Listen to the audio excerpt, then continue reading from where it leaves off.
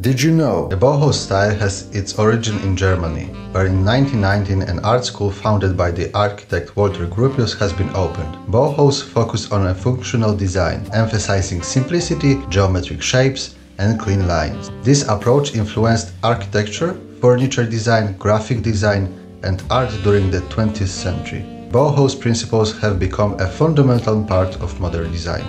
The most known principles of Bauhaus are Form follows function by Walter Gropius and Less is more by Ludwig Mies van der Rohe. Those principles emphasized simplicity, efficiency, and a focus on clean lines and geometric shapes. Minimalist design forms and materials such as glass, steel, leather, cellophane, or plywood allowed Bauhaus design to be easily mass-produced and accessible to a large number of people. Color schemes in Bauhaus tended to be bold and vibrant, with the primary colors being a common choice.